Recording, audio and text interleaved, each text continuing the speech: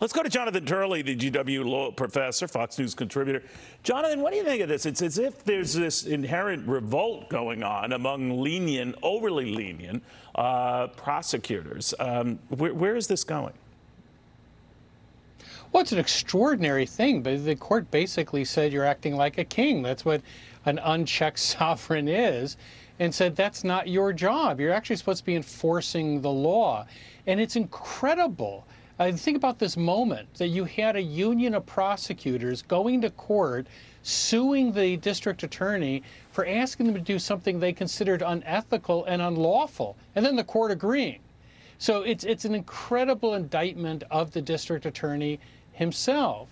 Now, the court does say, by the way, that you do have to follow the law, but it doesn't mean you have to aggressively or passionately do so. It said that you can, you cite the three strikes law, but you don't necessarily have to support it in court. And ultimately, it said the judge could disregard the law.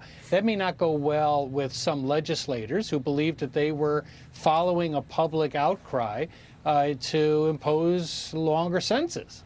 You know, Jonathan, the one thing that stuck out to me was the appeals court saying we conclude the voters and the legislature created a duty that requires prosecutors to plead prior serious or violent felony convictions to ensure the alternative sentencing scheme created by the three strikes law applies to repeat offenders. If you have a district attorney, let's say not only in L.A. but elsewhere, because this has popped up even in New York City, where there's the sentiment that it's like a turnstile. You're taken in by police and let go.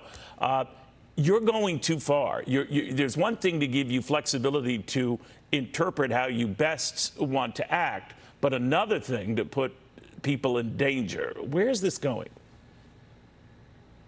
Well, Neil, we've seen an interesting trend recently with a lot of the funding by George Soros and other groups to push far-left prosecutors. This has not been an office that's attracted those types of campaigns, but they were enormously successful. That Soros and others were able to put into position people like Gascon and others. But they have not really gone over well with the public after they started to basically do what they said they would do. They are fairly hostile to a lot of these sentencing laws. They have different ideas about criminal justice. And the public is reacting because we're obviously seeing increases in crime. People are not feeling safe.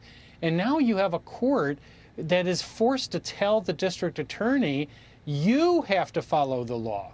And these prosecutors are right. What you're asking of them to do is unethical because they took an oath to not just enforce the law, but to do so in letter and spirit. Jonathan, while I have you, Peter Navarro is still in this federal court in Washington. As you know, he was indicted on contempt of Congress charges for not testifying or refusing to testify before this January 6th congressional committee. For all we know, this could drag on a while. He's being very blunt in there, we're told, and he doesn't think this is fair or right, nor his arrest at an airport last night. What do you make of this? There are others who have been similarly fingered by this committee for refusing to testify ahead of these opening trials or moments slated for as early as next week. What do you think?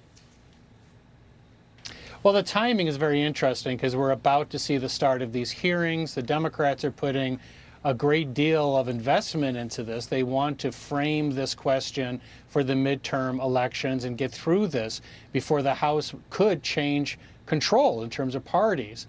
But Navarro took, I think, an ill-considered course here. He did not cooperate at all, and that's usually not a good option. That is, it's better to cooperate to some extent, including showing up, even if you're going to invoke the privilege.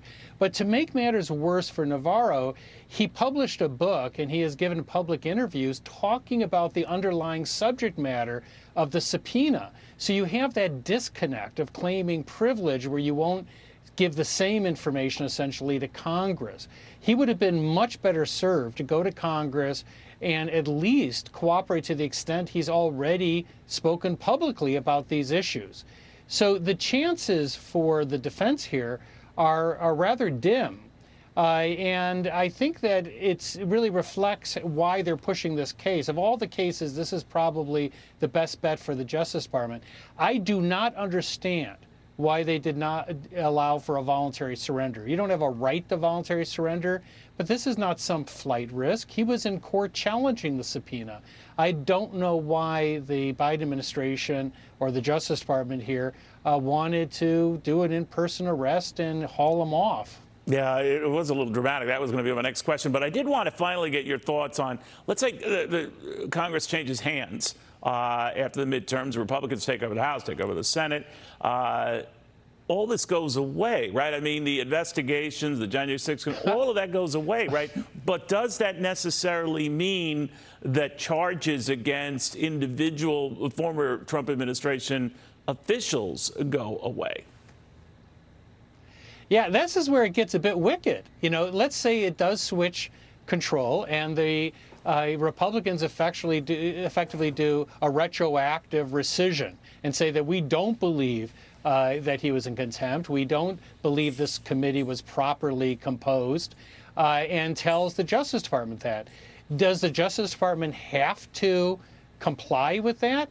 I'm not so sure. This is a completed act, and the vote of contempt was completed by the earlier Congress. I think most people would say that if the current Congress doesn't feel that it's the victim of contempt, that the Attorney General should yield to it, but he doesn't have to yield to it. So we could have a very weird situation where Congress no longer feels it's a victim and the Department of Justice is still prosecuting its victimization. Jonathan Turley, thank you very much, Jonathan. Very good seeing you again. Again, if Peter Navarro does come out of there eventually and talks to the press, we'll take you right there. Hi, everyone. I'm Brian Kilmeade. I want you to do me a favor. I want you to click to subscribe to the Fox News YouTube page. This is the only way that I know for sure that you're not going to miss any great commentary, any great news bites, any great interviews coming your way on Fox. You can get it all here on YouTube. So subscribe right now.